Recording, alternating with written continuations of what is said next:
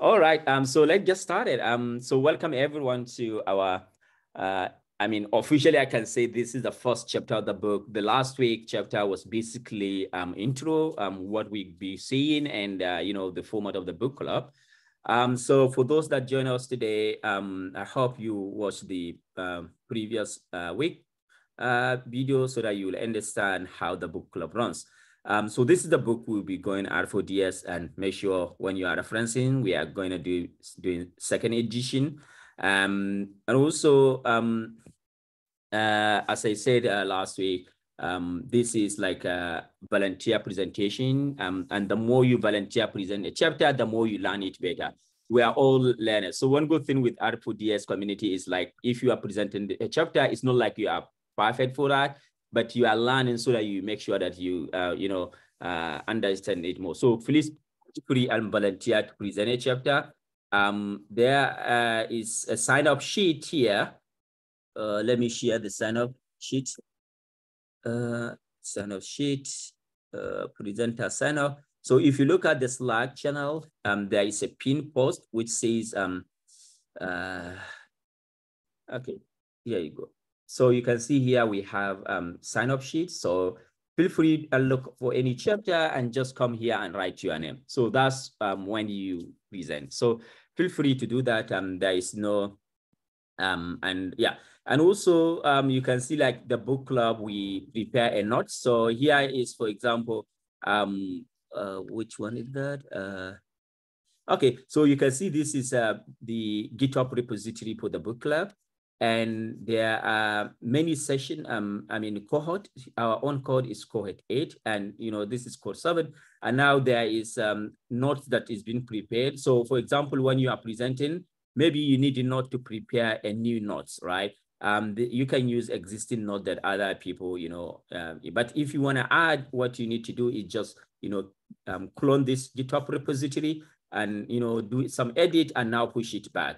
If you don't know how to use GitHub and how to deal with this book club, there is Git for book clubs that that has been prepared, and this one explains, for example, how to clone the GitHub repository, how to edit, how to post everything. You can go through this, GitHub for book club, and yeah. And if you want to learn more about the Git, this is a good book, Git, Happy Git and Git for R. It's something that you can, need at some point, and I really enjoy the book. Yeah. Then what else? So let me just ask just a question. Do we all have, I know Sandra, and are we all familiar with R? We just want to get past it. Is there anyone here that this is first contact with R? Last week, because we don't have some of us here. Are we all familiar like with R Studio and everything? If you are not, just so that we can know how we can move. Hi, good evening, sir. Yes, thank you. Yeah, I feel very honored to have joined this meeting, but it's actually my first experience with R. I'm more or less a basic user, so I wouldn't know how you could help me get along. Okay. Do you have R Studio installed on your computer? Yeah, I do. Okay, good. So everyone here have R Studio, right? Everyone has R Studio. So that's the point. I want to make sure that we are all in the same, page. Yeah. So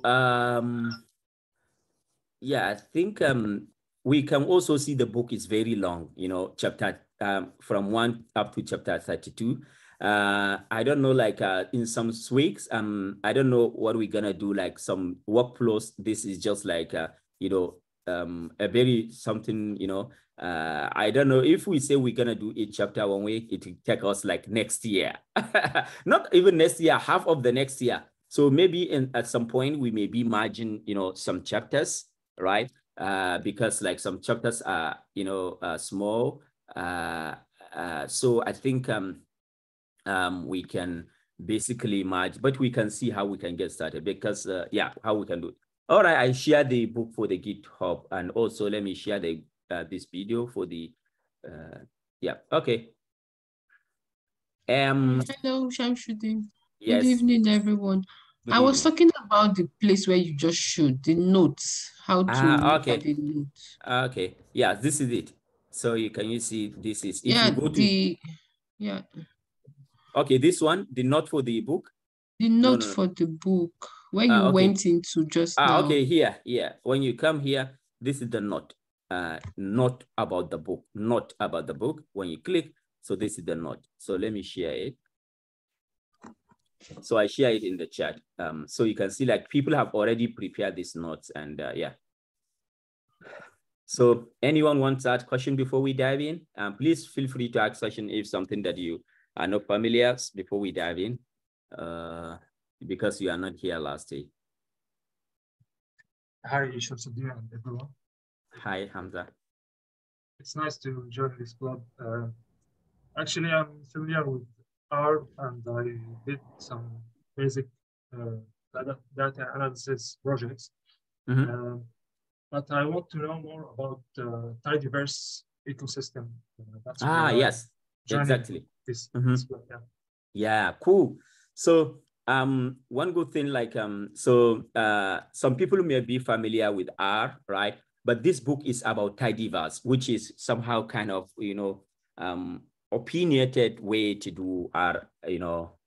For me, tidyverse is the best, right? So yeah. And easier to learn, you know. I mean, one good thing with tidyverse is easier, you know, but there are some, you know, argument which is better answer. But personally, for me, tidyverse is easier to understand. You know, it's just like natural language. So if you want to select something, you just select, you tell it, you know, if you want to delay, you know, all those, if you want to filter something, all those kind of, you know, terms, they are really, yeah. And one good thing, like, one good thing, like when we are actually maybe somewhere around the book, we learn a lot. What I envisage is like we're gonna be doing something called Tidy Tuesday. We can, see how we can do that. So what I want is this. So that is what is called Tidy Tuesday. All of us know what, maybe not all. Tidy Tuesday is like kind of weekly practice for R visualization and R practice. But for some of us, like they just started using R, it may be like when the data set is released, it may be somehow not easier for you because you don't know much about R to, you know, follow the trend. What I will do maybe when we maybe somewhere along the book, there is what is called R screencast, which is basically recording of how to do analysis in R by David Robinson. We all know, I think David Robinson is one of the, you know, in Tuesday he does with Julius Legge tidy text mining. So he has recording of Tidy Tuesday since 2020, not 2020, all day since 2018. So if you want to practice your skills for R, just come here. Like it is even, he provide, you will see the screen card code, the code, so you can, you know, watch how he does it. For example, this week, college majors in income, but let's see another one, maybe share with the newest, for example, Kenya census, right? So Kenya census, you can come on here and you watch the video, view the code, practice it yourself, you know. So this is what I say, like, if you want to learn and practice along the way, maybe we can adapt 1 week. We say, okay, let's practice this. As they said, a good artist borrow, but a great artist steal. So you can steal the code, just learning as practice. 1 day, like 1 month, 2 months, 3 months, you will now be, you can now doing yourself without copying, you know, but you build the skills. So this is something good where maybe we can look at later on in the book, that we can be practicing something. Okay, I think it's good now. We can start. Anyone with question before we dive in? No, I just wanted to say that I think that that's a great idea of practicing Tidy Tuesdays along the way. I never did it. Yeah. So I think one of the key blocker for people to practice sometime, for me, even for me, Tidy Tuesday, when I started beginning, like I don't have the enough skill to practice. Yeah. But what I think here is that you have the code, you have to watch the video. Just try to replicate it. When you are replicating 2 weeks, 3 weeks, 4 weeks, you replicate like 20 times. Then you can just go and even start following the current Tidy Tuesday every week, because you get enough skills. You know what I mean?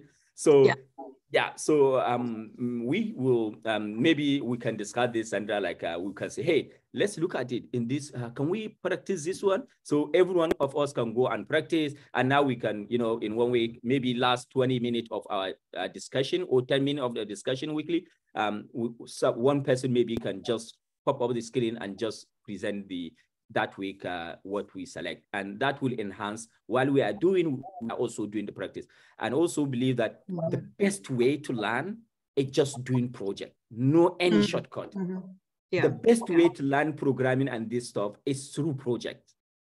Through going through the book, you know. And one good thing with Tidy Tuesday is like every week you are pressing different data set. You are getting, you are getting used to different kind of data, a different Langolin approach, different.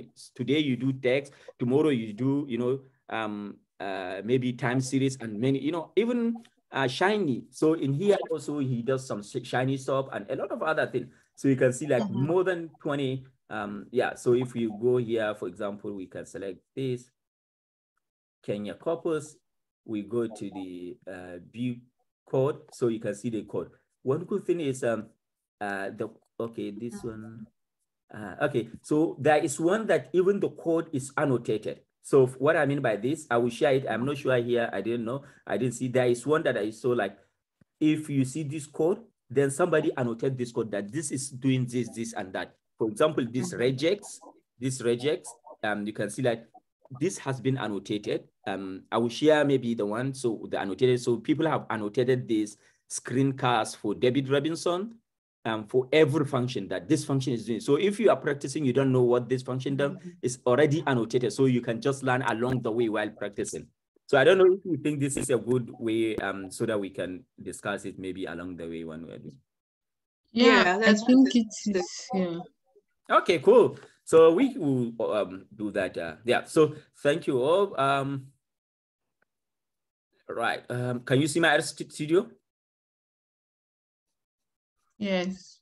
Yep. Okay. Yeah. Okay. So for those of us, I want to also ask another question. Do we all know what is called R Markdown? If you don't know, just say. Yeah, I have used this. Fine. So anybody here that, good. Anybody that haven't used R Markdown here? Hello, sir. Not really. Okay. I mean, I've heard of it, but I don't think I've ever used it. Okay. Okay, cool. So let me say this. So what we're gonna do is we are going to use what is called R Markdown. So this is R Markdown. R Markdown allows you to write text, combine text, and also code. For example, here you can see we have code, we have text. Here, if you want to get like a quick glimpse of what R Markdown is, you can come to chapter 2029. R Markdown is very simple. It's very, very simple. Just come to 29 so that you will understand what we are doing along the way. In fact, there is a book for R Markdown book. So you can see this is R Markdown, a definite guide if you want to go deep into the R Markdown. But for a short start, I can suggest like you can go to R Markdown and read some stuff because we'll be using it to generate. So this book that we are going to see has been generated using R Markdown. So what is this chapter is about is data visualization. And the main thing that we're going to see is that data visualization about ggplot2, which is basically the grammar of graphic that you use for plotting. When you want to do plotting in R, ggplot2 is the bus stop. It's the stop where everything that you want to do is there. And the book, for every chapter, you can see here, we have like learning objectives when you want to do. So here, the learning objectives for this chapter is, what is this? Okay, the learning objectives of this chapter is for us to understand how to load package, how to, produce a single graph plot using ggplot2, and, see the whole ggplot2 at the end of the day. Before we start, in R, whatsoever you want to do, you do what you do with what is called package. So a package is something that allows, that contain a collection of functions or collection of, features that allow you to achieve a particular task. In tidyverse, the main horsepower is called tidyverse package. So before we do anything in R, you need to load library. So for those of us that are new, if you don't have the package installed, you need to install the package first. Let me show this. If you don't install your package, you can just do something like this: install the package, and now you put in this brace, and you can say that you can put the name of the package. So here we can say tidy verse, for example. Yeah, something like this, and now we can run this. So when we run this will install tidyverse for us. So this is what this means, is that use this to install a package. Here you can see under the disco is name of the package. But if you already have your package, what you need to do is to load the package. So we can see here that we load the package here, and now it's showing us some, warning here.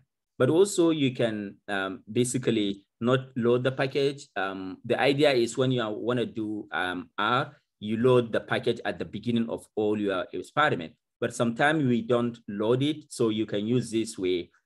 So yeah, you can see it here. But alternatively, you can use, if I don't load a package at the top, so I can call this package ggplot. We can call ggplot2. And now if I want to use something, I can call it like directly. We can say, for example, ggplot. So if you don't call a package at the top like this, okay, let me show you the differences. So for example, here I have this, and now let me say I wanted to which data set is available in R. Yeah, okay. So ggplot2, ggplot2. Okay. So when I run this, so you can see data, this data is available in tidyverse package. Now, if I already load my library here, so I want to filter this data set, I can just use this like this. I can just call a package called filter. Or I can just, if I want to select some column, I can say select this column, I can say 1, column 2, I can say 2. So here, when I run this guy, you can see me column 1 and column 2, right? Because I load my live tidyverse. If I don't load tidyverse here at the beginning, and I want to just use, because this function select is from tidyverse, what I want to do is just call ggplot.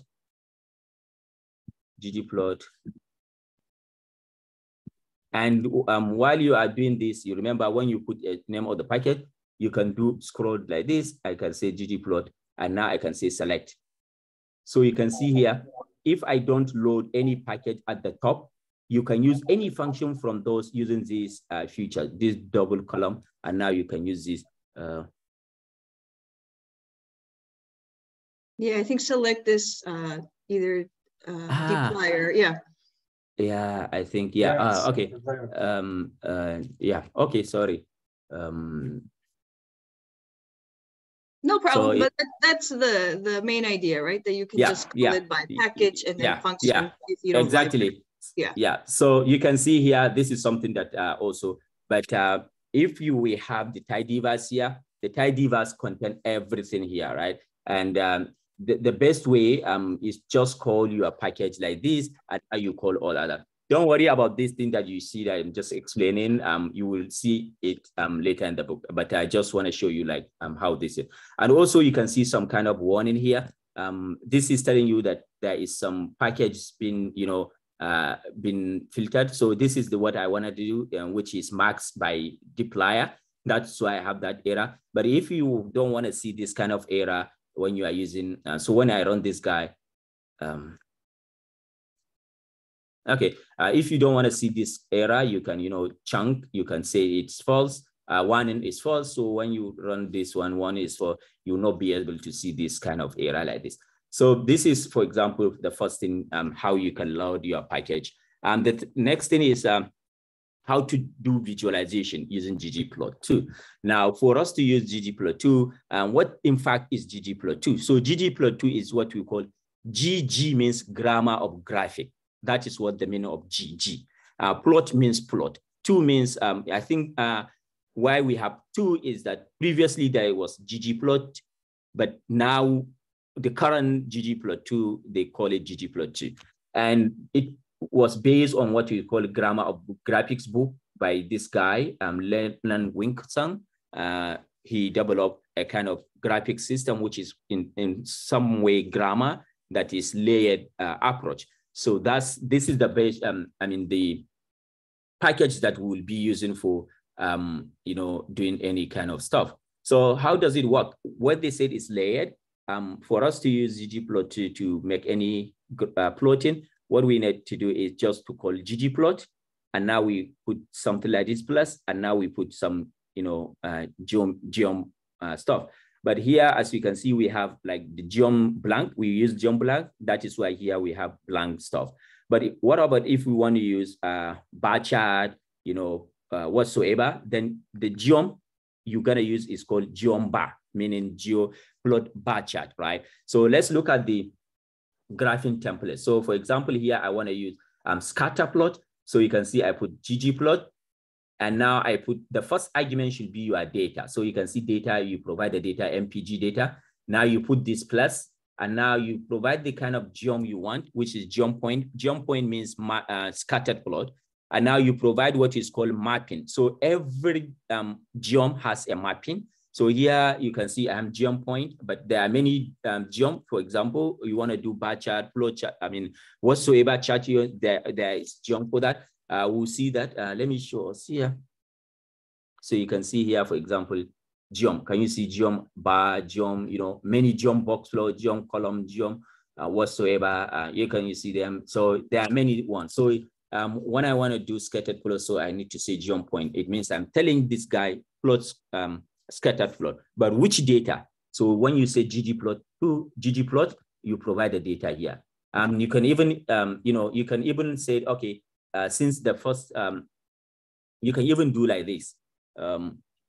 So you can see I put this. You can see my RStudio, right? Yes. Okay, so you can see because the first argument of ggplot is data, you can even remove this data. You don't need to do, you can just use this and run this guy. Can you see it's still the same thing? In fact, you can even remove this mapping, I guess, and you can run this guy. Can you see that? So we'll come to that because if you look at this ggplot here, you can see like the first argument is data. So since the first argument is data, that is why you can, even the geom point, the first argument, if we look at it, is mapping. So you can remove the mapping equals to and leave this one. Now, how do I open this help? What I need to do is just put my cursor here and now put F1, function F1 in Mac. So it open my, this stuff so that I can read description of this stuff. So this is basically how you can do. So the mapping, what is specifying is what is X-axis, what is Y-axis. So this is what it means. So here you can plot. The first argument is X-axis. Can you see? Is this? The second argument is Y-axis. So this is it. And now you can see you are not the one that specify here this number 40, 30, whatsoever. ggplot2 will automatically, put everything for you, like what is vertical, what is horizontal, will automatically calculate it for you. So this is basically, what we call the geom template. So you provide ggplot data. Can you see that? So here you provide the data and you can do this stuff. So here you can see we have another structure. So here instead, for example, to put plus here, we can do another thing. So I think we'll come to that for now. But what this is telling us, instead of using this, we can use something like this.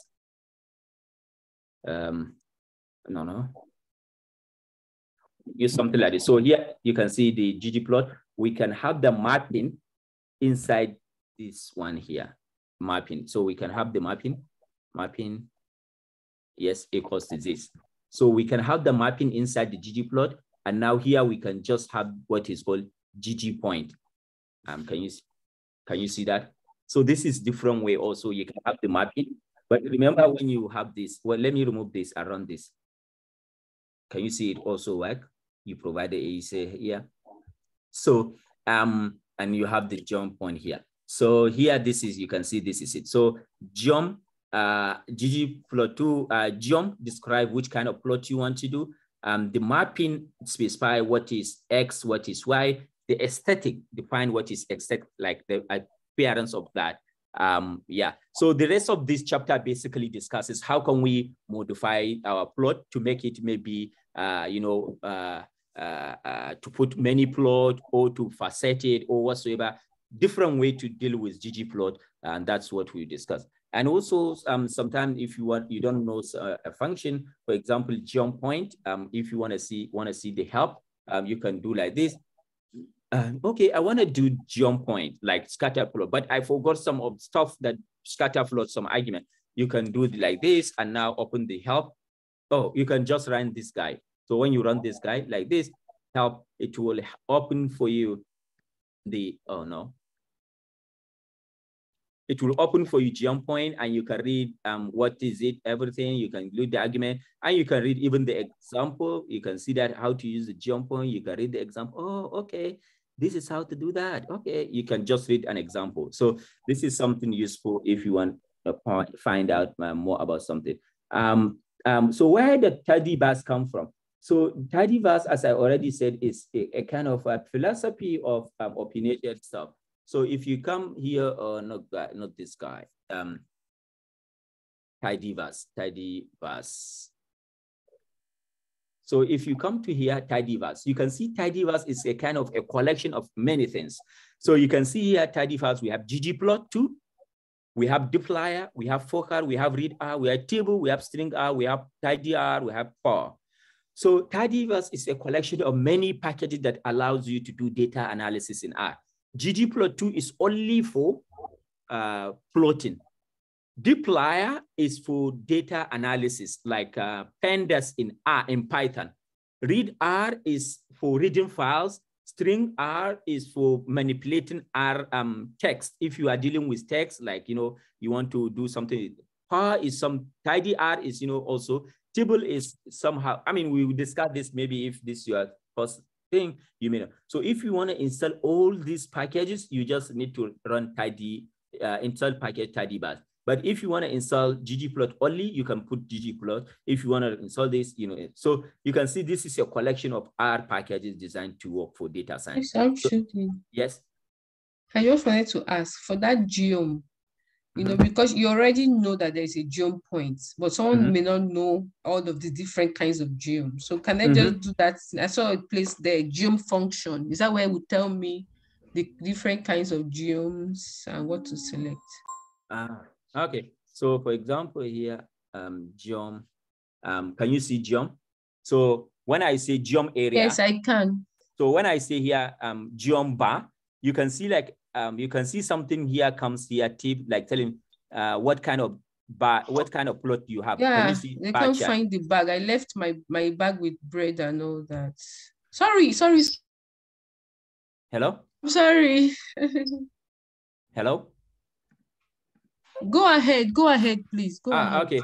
So what I'm saying, like now you want to use plot, maybe a bar chart or whatsoever, any kind of maybe box plot, you don't know what. So when you come here, you will see like it is telling you what kind of, you can see like a tip telling you what kind of plot is that. So I think this is helpful, telling you what kind of, but you become accustomed with different kind of this plot as you go along, as you practice.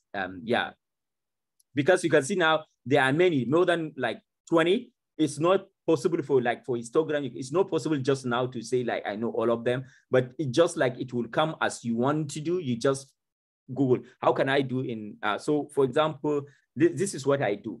Now if I want to do something in R, this is what I do. For example, you said you want to do plot maybe histogram. So plot, I can say plot histogram, ggplot2. So there is something really cool. Grab gallery that shows you many kind of plotting system that you can just copy. So if I want to use ggplot for basic histogram, you can see there are many examples. You can come here and just copy them. You know, this is just like a container of library, examples of using, like, you know, different kind of plot in R. You know, chart type, you can select, maybe you want to use, you know. So one thing, like you asked, so you can see like any plotting that you want to do, maybe for one good, what I do mostly, if I want to use a kind of plot, I sometimes come here, I like look for an inspiration. So if I want to use, for example, a box plot, oh God, box plot, I can just come here, I read, get inspiration on different kind of box plot. So when you click here, maybe I want to see this. Maybe when you click here, you can see the example of box plot. You see that? A lot of other things. So yeah, I don't know if I answer your question. Extremely well, thank you. Right. Okay. So okay. So let's move on. So this book has a lot of exercises, but I think it will not be able to cover the exercise. But it's gonna be good for all of us after this, maybe to go through the exercises. Maybe if we have much time, because today is beginning, maybe we will not be able. So you can see here the data visualization. You can see like there is exercises after this. Aesthetics.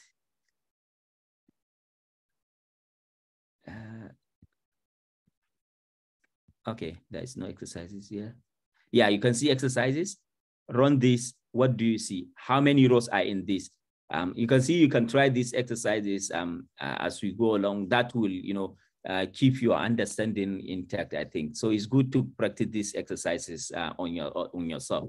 But if we have time, if you are presenting and you think there is much time, we can go through the exercise also. The reason why I'm not going through the exercise today is like, some of us is just their beginning. So if you just go through the exercises, it would be difficult for them to follow up. But I will encourage us to go through the exercises. This book also has the solution for the exercises. So if you come here, R4 data science exercise solution. So for each chapter, there is solutions. So you can see like first exercises, what do you see? There is explanation of the exercises. So it's good, like as you practicing, don't open the exercises, try it yourself, and I'll come back and see whether you have answered the questions correctly. Okay, let's move on. So there are different kind of geometry, as I said, point, line, smooth, whatsoever. That's what I showed us, like different kind of geometry, where I show here geom, area, geom line. Can you see geom line, whatsoever? So that we have many of them, but you learn as well. So that's why I was saying, like, when we are using this Tidy Tuesday, so I will call this Tidy Tuesday that we'll be doing like Tidy Tuesday revisit or Tidy Tuesday. I don't know, maybe we can give it, Sandra, what good name do you think because we will not be following maybe the current Tidy Tuesday, we'll be, just following I see. Yeah, let me think of a good catchy name. Okay. Yeah. Maybe we can think of it after, like a catchy name, that because we are doing, so we say like, yeah, we are not doing the current one, but we are following the old one, because we want to steal the ideas and, learn and grow from them. Okay, yeah, let's move on. That sounds okay. Good. Then aesthetics, we have different kind of aesthetic as well. So I said we have aesthetics. What is the aesthetic? So aesthetic is some kind of mapping that change the look of, give the look of your ggplot stuff. So there are many aesthetics that you can give, the size, the shape, the color, the feel, many kind of different aesthetic you will see.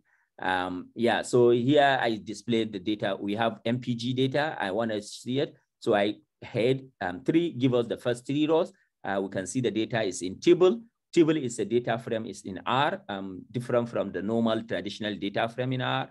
And basically we can, you can see one of the aesthetic is I can use a color. So you can see here, I see geom point mapping. This is it. I put the x-axis around. And now I want to give because this geom point is scatter plot, right? But I want to use like a blue color. You can see the color is blue. So you can see like this variable color is not inside the aesthetic. So now how can you, so for example, let me show something. So if I want to use this, I can say, okay, something like this. Okay, so you can see here, I have like geom point mapping this. Now, when I put comma here, you can see like just I put a comma, press tab, you can see many other arguments that you can use for geom point. You can see I have like start, position, and show legend, whatsoever, mapping, whatsoever, you can see that. So there are many kind of stuff that you can use, and this one is other. So here we have color, and that's why here we use you know, the color here. So yeah, so that's the, and here sometimes people, one of the error mistake they do is like they put this like aesthetic for the color inside this aesthetic. So here you can see we use the same thing, AES, this one, but the color is inside the mapping, inside the aesthetic, and now it doesn't give you the color. Can you see that? It gives you. So make sure that the color aesthetic that is not inside this aesthetic object. And yeah, and as you can see here, the ggplot automatically gives you this. You didn't tell ggplot to in y-axis put HYW. It automatically put the name of the variable you have here. It automatically put the name of the variable. Sometimes in Python, you see you need to do in matplotlib and stuff like that. And also it automatically put this color is blue because you specify the color. This is all you need. ggplot2 is awesome. It automatically does this for you, but you can you know, tweak many other things. You can see once you map an aesthetic, ggplot2 takes care of the rest. It select the reasonable scale to use. You can see we did not specify the scales used. It select the reasonable scale. Because here you can see it select like 20, 30, 40. Here it's used to, because the data set here, this one is like in this range. So it's select these scales automatically. And this data point, it's not large, like the scale is not large, it select automatically the this. So ggplot2 do this automatically for you. Also, you can specify, for example, the size of everything. So here we can see like we want to specify the size, which we provide the class from the data set. You can see the data set we have class here, which is this. So we specify the class. Yeah, so you can see here we have the class. But you can see when we specify the class, the you know, the points here, they are, you know, stacked, put together in one place. So how can you like make sure that they are not these in some ways? So you can provide the what is called alpha, which, you know, shows this stuff like in very useful way that allows you to visualize this stuff. And also you can you know, set the yes. So the alpha is replacing the size. Yeah. So here you can see here, we said the size. Size is one of the variable here. We say use class, but it turns out that you can see we are using a discrete variable here as our size is discrete. So, and it's also very there are many points there, so that it's not, you know, well stuff. So what we can do here is we could have map class to the alpha aesthetic, which control the transparency. So here, when we map alpha, if you have such kind of this stuff, so map that variable to alpha, so it map, you know, the transparency, they are not, you know, big enough, you'll be able to see them. So you can see here, like it's still the same thing, but you know, the transparency is different. Okay, so also we can, you know, provide, you can see here what we do here in this sense. Okay, it's all right. I explained this one for the color already. Yeah, anyone with question before we move? Oh, okay, we have, let me move faster. Okay, we are here. Yeah, so common problems with, you know, while you're working with R. So as you start learning R, you know, you will just face problem. That's normal, you know what I mean? When you are doing programming, but it happens for everyone, right? So just bear with it. And when very problem mistake that beginners do is when they are doing, for example, when they are doing something here in my terminal, you can see like I want to put 1 plus 3 plus, and I didn't finish anything. You can see I need to finish it, but when I put enter, you will see plus here. You can see plus here. This is telling you that the previous command you run is problematic. You need to go and, you know, yeah, of course, because I have 1 plus 3 plus, I need to put another number. But, you know, so what this is telling you that when you see a plus here, it means the previous code you run has some error. So now, what you need to do is just press escape. So I press escape now, it brings me to the normal, you know, console. So this is something that you should be aware is like, yeah, one of the error. But also, one thing we should know is, for example, in ggplot2, you can see here, I have plus here. One may put, this plus must come at the end here. One may say, okay, let me put the plus here. When you run this guy, it will look at what it gives you, right? So it must be here, the plus here. Because there are stuff that you learn as, and you know, come to understand them as you go along and correct them while you are doing. So this is something you should know. Yeah. Any question? And there is one also what I want to tell you that I find it really, really handy and useful. So I was yesterday all day, last week in the Slack community here in R4 data science. I saw somebody give like a suggestion. So for example, if I want to do something in R and I don't know a package that does that. So what I can do is I want to work on something related to emoji. So I try to do I just search like emoji in R in Google, in Google, but it turns out that all those options are not great. But it turns out that when I do some kind of search, it gives me the better option to see some packages that use emoji. So what I do is like this, I put emoji. Now you use this site, you say site, and now you provide the site for R, what is the name of the site for R? R, what is it called? Or is it CRAN? Yes, CRAN. Yes, CRAN. Yes, CRAN. Let me see this. R CRAN.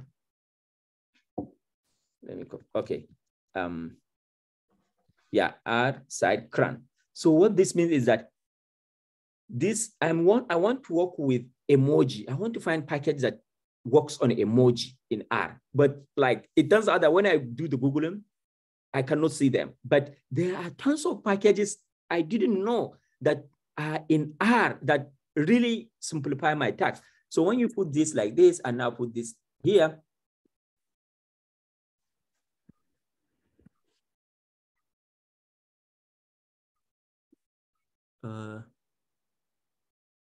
what I can see only 2 options. I don't know what is going on.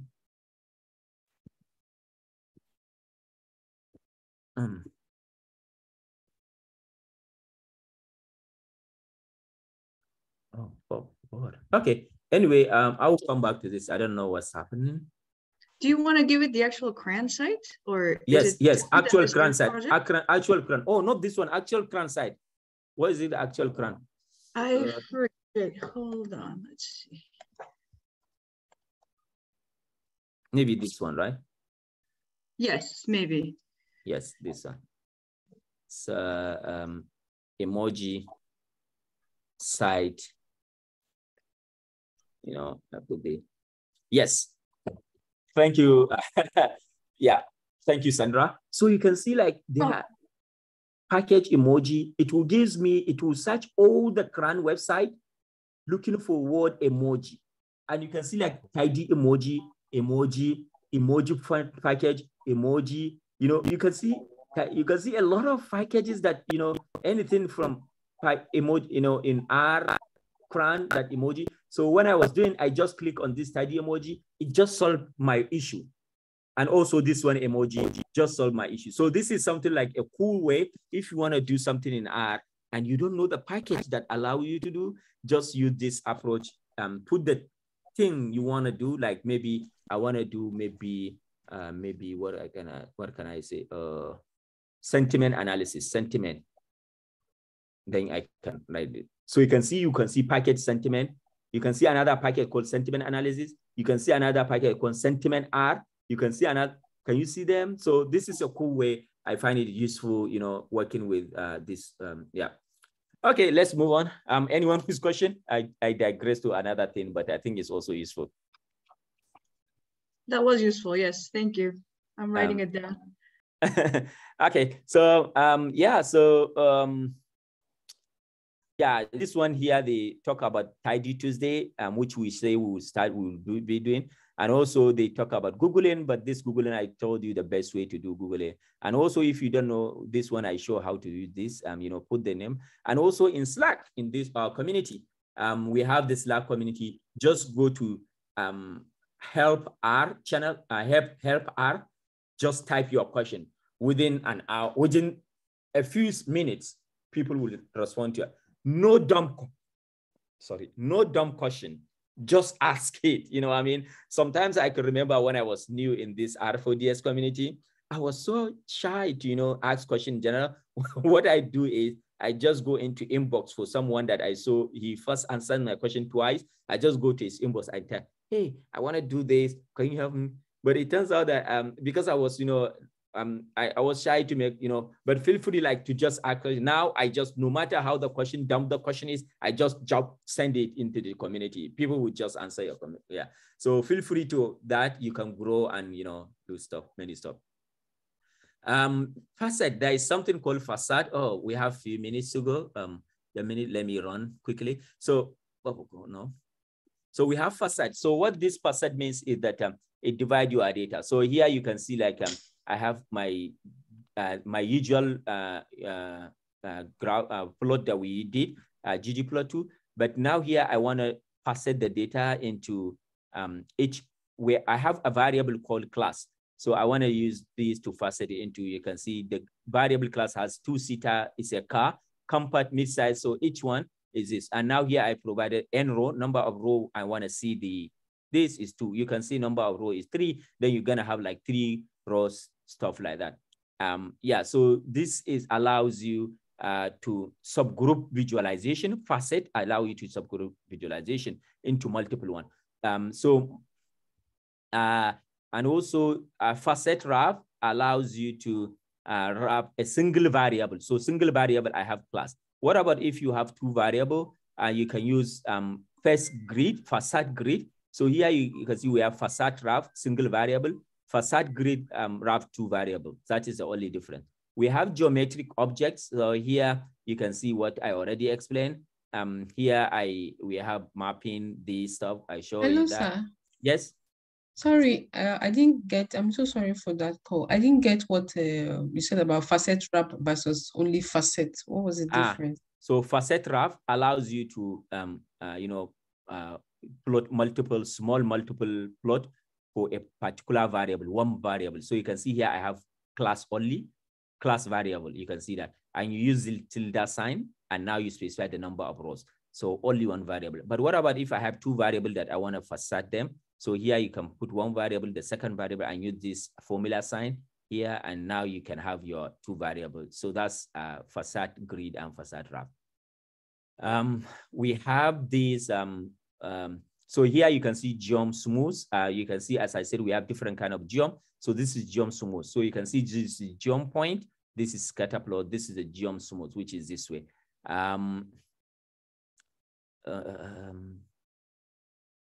Okay, so geom smooth. Yeah, so this is it, and you can also you know, provide a group variable to do grouping. We have a few more minutes to go. That's why I'm running. So you can also combine multiple plots in one plot. So here you can see I have 2 plots, geom smooth and scattered. So here I can see I have my data ggplot and have my data. I have my geom point, which is scatter plot. You can see the scatter plot, and now I put plus geom smooth. You can see. So this is to combine multiple plot. You can also like because now here there is problem. When I update my X, because I duplicate this one here. I duplicate in programming is very bad idea to keep duplicating something. So here this is it. there's something that I write here. So we want to avoid this situation. So what you can do is like, you can take the mapping to the ggplot, and now you can just put jump point, jump smooth. They will all use this X and Y at the top because they use the same X and Y. So you can just put it at the top. You can see here, but also you can basically,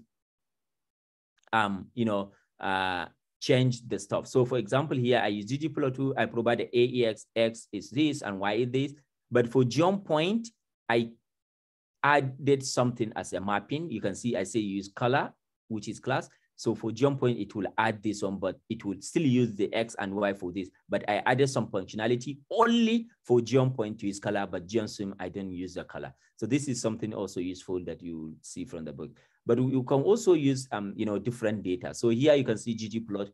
I use the same data, MPG, mapping, AEX, and this. And now jump point that I will see. But the jump smooth, I don't want to use the complete data set. So I can filter it. Still, I combine it. So I can filter this MPG, our existing data set. Maybe I filter, remove something. I use some subset. So meaning that you can do a lot of stuff, with this ggplot. Any question? Okay, so statistical transformation. So let's look at a diamond data set in R.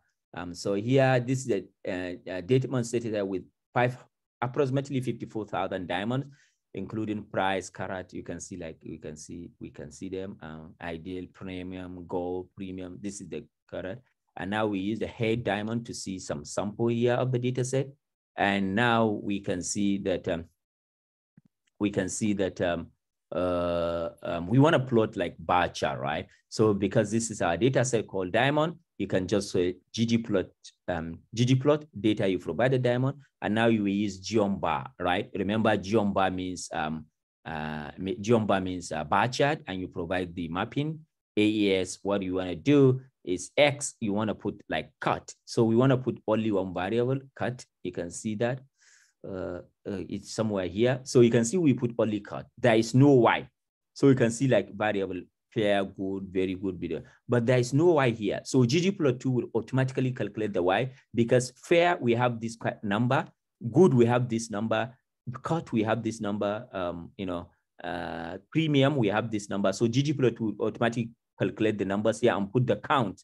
So you can see we didn't provide count here. ggplot2 will automatically write count here. Previously here, we ggplot2 will select this is the x-axis display, it will write it, y-axis HWY, it's write it. But here we didn't provide because we only use, so ggplot2 will do this automatically for you. So this calculate the count for each cut.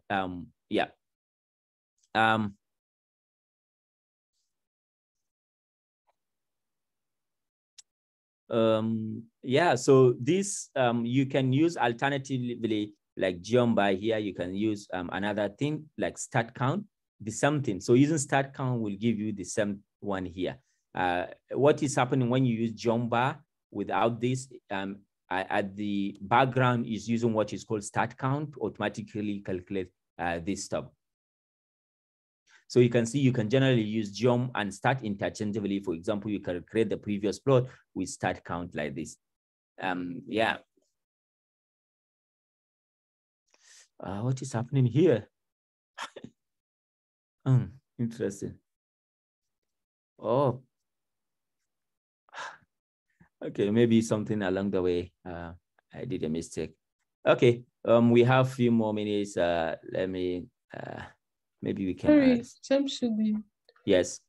Do you have a timeline for this club? Must it end in a year or 3 months or 1 month? Because I think that some of us are not in a hurry. I don't know.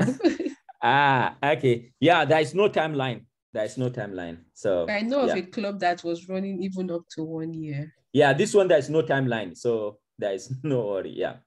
That we can take time. Yeah.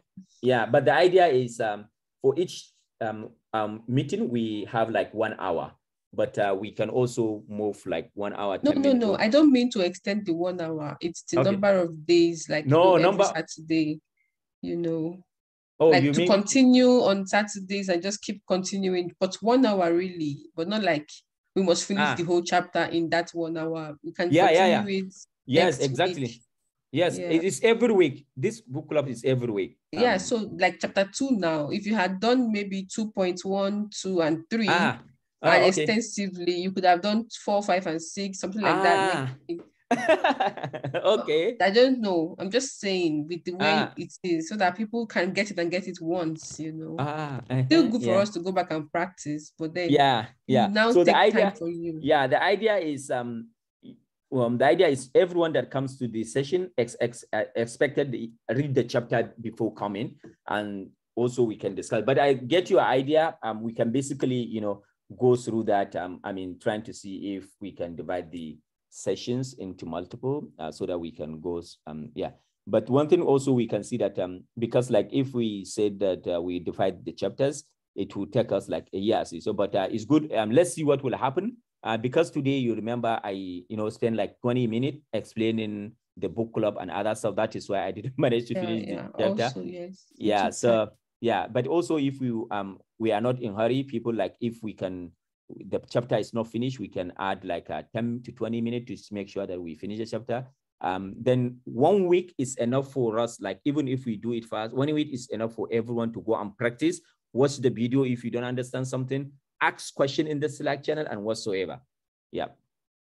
Okay, let's move on to something again. So this is something called position argument. So today I think we can add like 15 more minutes to finish the chapter. So that because I spent some time, doing some other stuff. So I don't know what is happening here. Let me go. Okay, let me make sure that nothing is wrong here. Let me go there and see what is happening so that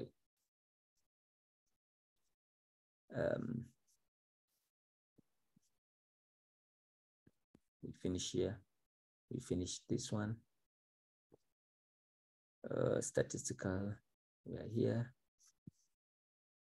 I think maybe all this one.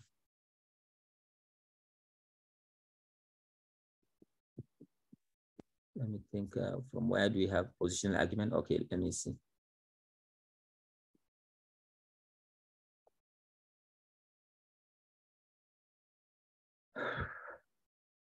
I cannot find,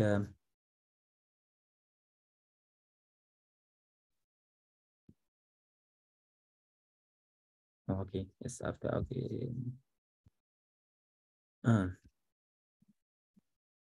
It's not right. Okay, let me see. Can you see my RCO?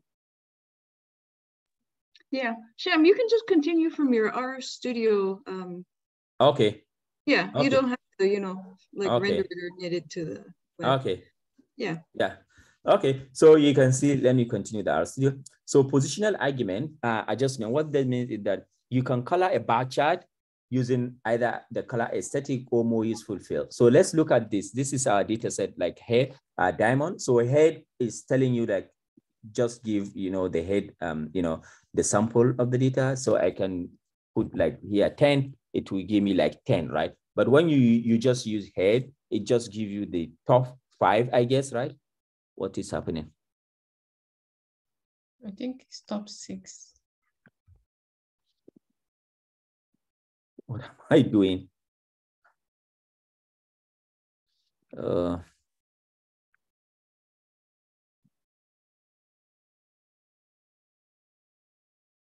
Okay, it's let me kill this process. I don't know what is happening. Oh. Can you see my RCO? Yes, we can. Yes. Okay. So let me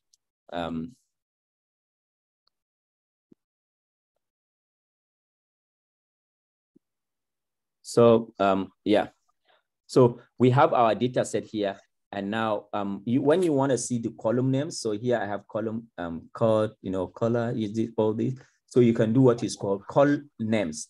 So when you run this guy, col names give you the column names of your data. So you can see here we have the caret, we have the cut, we have the color, we have the clarity, we have the depth. So this is the column names. So what I want to do is like I want to plot these this stuff. So here you can see I have the first one, which is mapping. I provide color here, and now I can provide another one here. So what is the meaning of this? So you can see I have my ggplot. What is the data? Is diamond. Mapping X is X, but I provide a color with cut. So what is cut? So cut, if you look at it here, is the type of the gold we have, which is ideal, premium, good, whatsoever.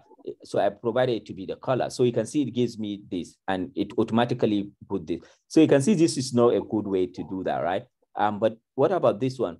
We provide this something with fill.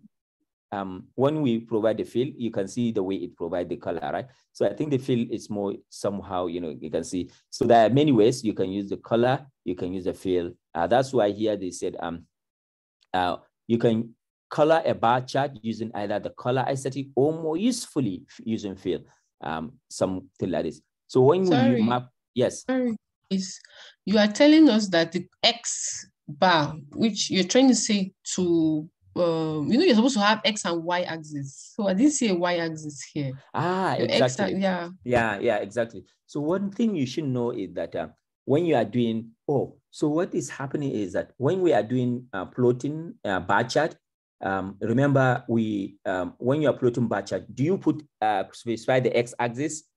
So for example here, this is a gold called fair. This is a gold called gold. So how many fair do we have? We have like maybe 200. If you go through this, let me show you. Okay.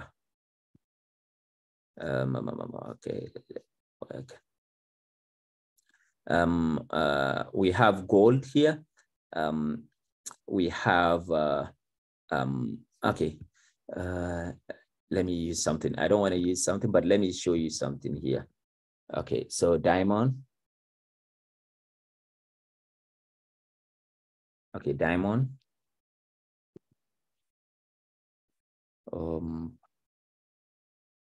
Filter. I don't want to introduce something. Let the filter. No, it's okay. You can just cut is equals to good fair, maybe. Okay, fair. Equals.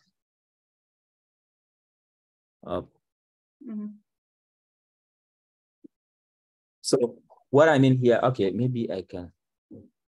So you can see here, I use the data we have here, this data. I filter where the cut is fair. So look at the data set first. These are the data set. We have different kind of cut, ideal or whatsoever. So I want to find out how many fair do we have, which is fair, not very good. Okay, let me see this one. Yeah, fair. How many fair do we have? So here I do it. How can I do it? I say, okay, the data set, filter where this is fair. I filter it where cut is supposed to fair. Now look at fair. How many do I have? I have 1,610, right? So if you want to float bar chart, it means fair here will be 1,600. But you don't need to write this 1,600 to be your x-axis. ggplot2 will do this automatically for you. All you need to do is just provide the variable, because it's continuous variable. All provide the variable. The ggplot2 will automatically put it. This is 1,600. This is what I explained previously. Maybe you mix this one. So as I said, we provide the x and y axis, but in this kind of bar chart, you don't need to provide the x-axis. ggplot2 will automatically draw that for you. But previously, you can see here when we draw this, also we provide only the for this one we provide x, and this one for y. So you can see here we have y, and see we have y. But for this one, you can see we have a new variable called count, right? So count is the one that is reflected here, and ggplot2 automatically calculate the count for you. I don't know if this answers your question. It's okay. Thank you. All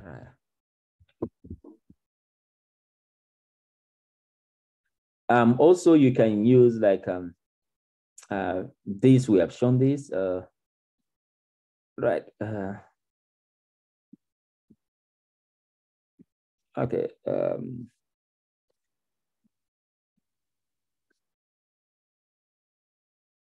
Okay, so this is basically, you can go over it. It's just about stacking the model, plot when you want to use them.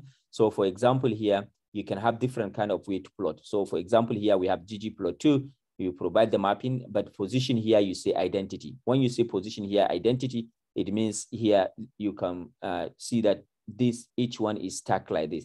You can change not identity. Maybe you can say, position is filled. That is why you can see for each type of this, we have different kind of stuff. You can also say the position is dodge. So it means like each variable is of this type. So you can see like we have geombar. This is the mapping. X is called fill clarity. And now the position. So we have different kind of the way we stack, do stacking in bar chart. The position will, we have position is dodge, which you will see this. We have position equals to fill, which you see this. We have position, but I think the most important one sometimes is this position equals to dodge, something like this. So you see a lot of kind of visualization using this stuff. We have what is called the notion of overplotting. What we mean by overplotting is that you can see like we plot these points and we can see like it has like 126 points, even though there are 234. So this point here, we have many points, but we have only 126 here shows. It means some points overlap some other ones, right? So this is called overplotting. And one way to deal with this to show everything like is this, to put a position equals to zeta, something like this, position equals zeta. So you can see like here, many other things like they are now visible, some on top of the other, they are now showing the complete points. But this one here is just like some point are, under some other, they are not really useful. So you will be seeing in some way, you will be seeing using this argument position equals to zeta. But also this, like we use position equals to zeta, you can use something like geom zeta. Can you see that? It's analogous to using this position equals to zeta. You can remove this guy, I think. When I remove this guy, I run this. You can see like it's used the same thing. You can use the geom zeta instead of that. You can see still the same thing. Yeah, geom zeta is a shortcut for geom point position equals to zeta, because it's usually useful. So this is something also you can coordinating system. So remember, ggplot2 automatically give the coordinate system. It tells you this is it, this is it. But sometimes we want to change the plot. Maybe the x, y should be in the x and the y. So this is, we have different kind of way. Coordinating system are probably the most complicated part of ggplot2. So let's look at coordinate flip. So by default, ggplot use coordinate Cartesian. What this means is that when we do our plotting system, this is coordinate Cartesian. ggplot2 will put x at x-axis and y at y-axis. This is the normal default. But sometimes you want to turn this around. What we can do is we use this. You can see the same code here, but you put something, coordinate flip. Mean change, flip the coordinate, change the coordinate, right?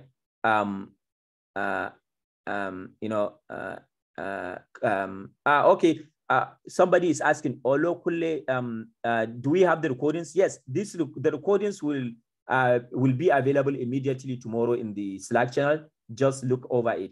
So here we can see when we run this guy, you can see like the SUV, you can see like this, the horizontal line changed to vertical and the vertical now changed to horizontal. So this is called coordinate flip. Sometimes you want to see like, you can see here, sometimes you may have like 100 in row in your horizontal, 100 variable.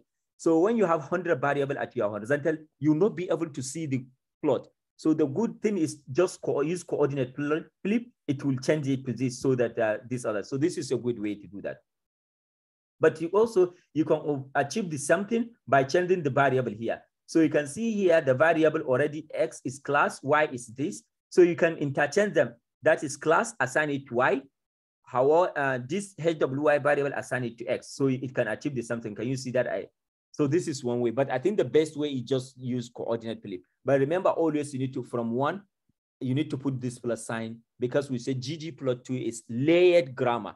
So you specify this, you specify another one, you specify another one. This is a layered approach. You specify, so you can do many other things. We can come as you learn a lot. So this is a layered approach. So you can see like before we use box plot, jump, now we show you how to do coordinate play. But you can do many other ones like, you know, for coordinate play. So here is for some geographical stuff. It show you for geography, which is called what is it called? Coordinate quick map. Coordinate quick map. So here it will show you map of maybe whatsoever you want. You know, given they give a data set here, map data. They are using map data from New Zealand, I think. Yeah, and now they are mapping the data. You can see ggplot2 New Zealand data. AES, they put the longitude, the latitude of the data set, because in the data set, okay, let me show us the data. Let's see the data.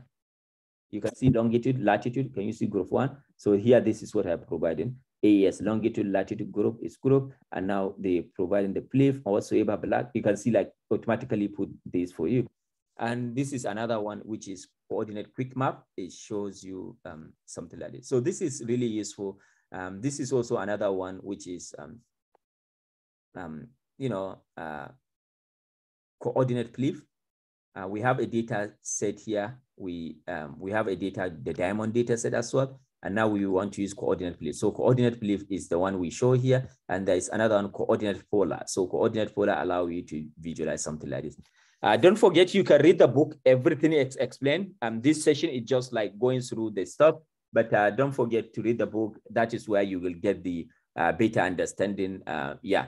And as well, let's look at finally what is called theme. So what is theme? So you can modify the ggplot when you have by what is called theme. Let me show us what we can do by that. We have different kind of themes, theme classic, whatsoever. So let me show us this, an example. So you can see this is our plot, but maybe you are doing, you know, data analysis to put in your paper in journal because you are a PhD student or master student. Sometimes this is not good, right? The look is not good, right? Maybe you want to see like something better that you can just grab and put in your paper. That is where themes comes. So there are many themes available, classic, whatsoever, minimal. You can read more about it in the book. So now here you can see, as I said previously, ggplot2 is grammared, layered, layer. You add one more layer, one more layer, one more layer. So here we add another layer called theme classic, and now we run the same.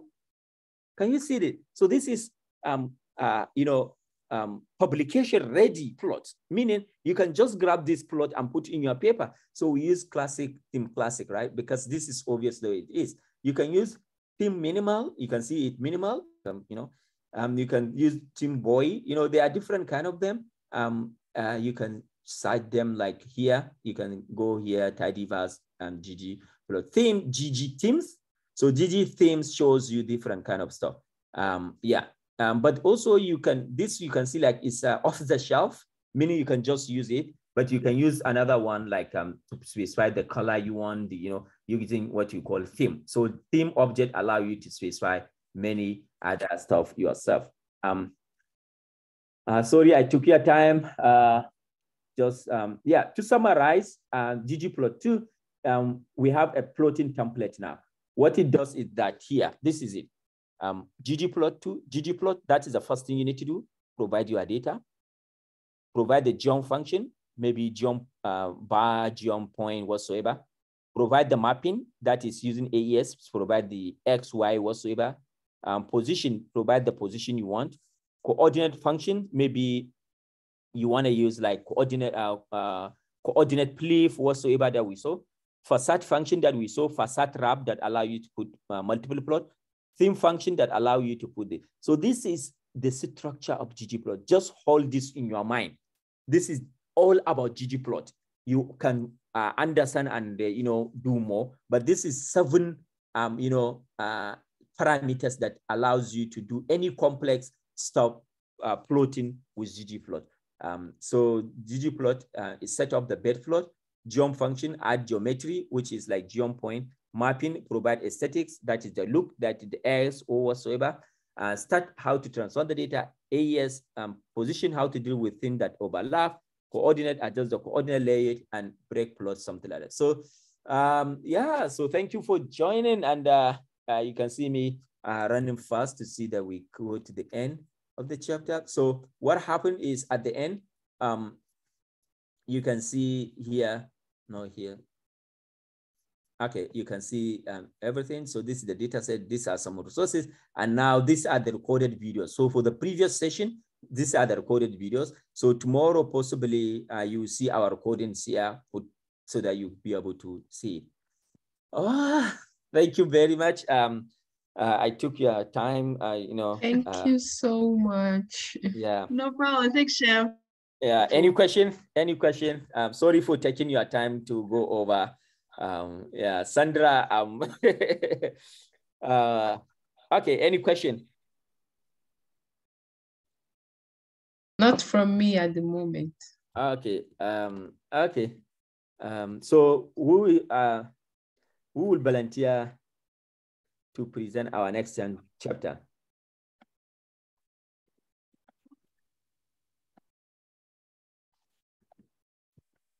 Okay, maybe we can discuss. Maybe Sandra, I don't know if you want to volunteer to present the next chapter for us.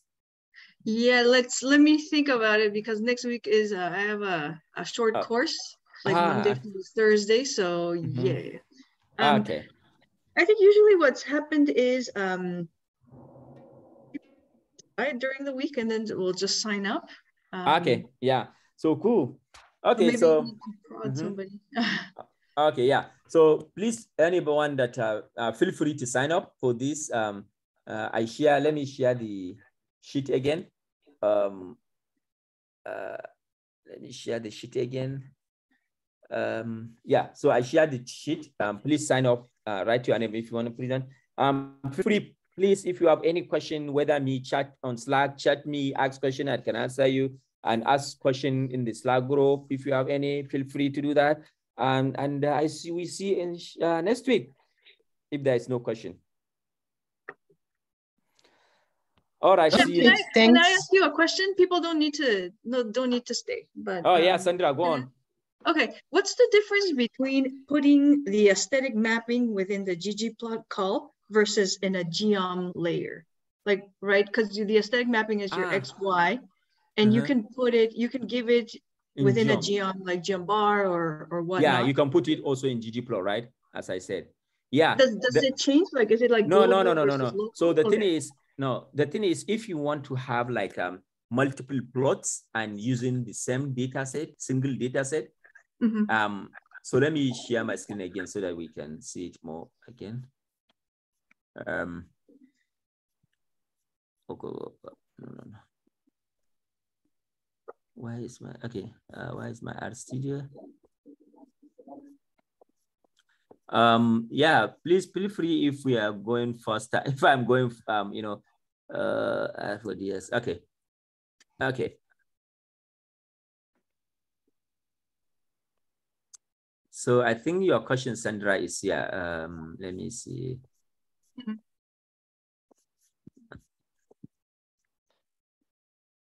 And yeah, where we combine multiple. Okay. So the basic idea is like if you have multiple plots you want to combine together. Not this one. If you want to combine multiple plots together, instead for you to put and they use the same data. So if instead for you to provide the same, this is it. This is what the meaning.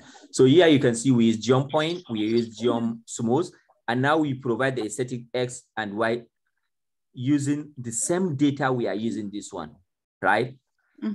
So, but here we are duplicating this one. This is duplication because this is duplication. And in R or programming, we don't want to duplicate the same thing. So the idea is you can take this guy up and put them inside our ggplot. And now those geom, you can just call them without the duplication. So now here you can see you write only once, but here you write twice. So you can see like it avoid making mistake because duplication leads to mistake. Oh, interesting. Sham, okay. So what if you took from the example that I'm seeing right there and you put the mapping only in geom smooth? Would it still give you the same plot? But okay, this, you want to do this? Yeah. Okay, then we put it here. Yeah. Something like this. Yes. Like, no, but leave the, yeah, exactly, yes. Okay, so let's run this. Because geom point, you do not specify the aesthetics for geom point. Specifying the aesthetic for geom point here, this will inherit, this means use this aesthetic for every other plot that comes below. For any geom that comes below. I'm trying to think, for example, like say you have it, okay, say you just have ggplot data equals MPG, right? And then for geom point, you put mapping equals aesthetic, X equals Y. But say that you want to add some other aesthetic. Yeah. Say that yeah, so it's this not is it. X equals display, but yeah, so X this is it. Something. So you can see like here we have mapping, which means this, because this is, okay, this is something like put anything that is common to all of this in ggplot, but something that's specific to H1, put it in its own. So here you can see like the color is specific for geom point, but not for this one. So this means that the color class will now be for geom point. You can see the geom point, which is scattered, is now colored. Can you see it? It's using class as colored. Can you see that? But this one's, so this one is used, yeah, I don't know if you understand the point. Yeah, I think I understand. And then additionally, I guess in geom smooth, right? Remember you had MPG filter by, I think it was like. Oh, yeah. So this is so it you as could well. add an extra, was that also given as an aesthetic? No. Okay, so that's just the filter function. Yeah, okay. So this is it. What this is interesting question. So you can see here we are using the data and we are using this mapping. This mapping, it meant for everyone, right? It's meant for everyone. But here we said, okay, this data, we don't want to use this data, complete data, MPG for geom smooth. We want for geom point to use a complete data, but geom smooth, we want to subset the data. We don't want to use the compact class. So you can see like we filter MPG class this. So this means that the geom point that we plot has compact among its variable, but the data point we use for geom smooth, there is no sum. So meaning the idea is this: you can have separate data on each and every geom. This geom point is using the MPG data, but this geom smooth is using data that we subset from MPG. This is the idea. Great. Yeah, that's very helpful. There's so much you can do. Yeah. That's great. Yeah. Okay. Cool. Thank you. But that filtering out, does it mean filter and leave, as in filter this particular column or whatever, and use the rest? Yeah, exactly. Use the one you filtered to actually do the plot. Which one? Yeah, no. Use the rest. Use the rest. No. Filter. No, it's filter that one. Yes, filter that one. It means you want to use that one. So you are using only one. So we have what is called, if you don't want to use the rest, you can negate it. We have one, or we have another thing dash to negate. But now here you want to use only one column. That is why it's using scattered. Because remember, scattered plot is using a continuous variable, right? So you are filtering to use scattered plot for the continuous variable. Yeah. Thank you. Bye, everyone. Okay, so see you all next week. Thanks, bye. Ciao. Thanks. Thank you. See you next week.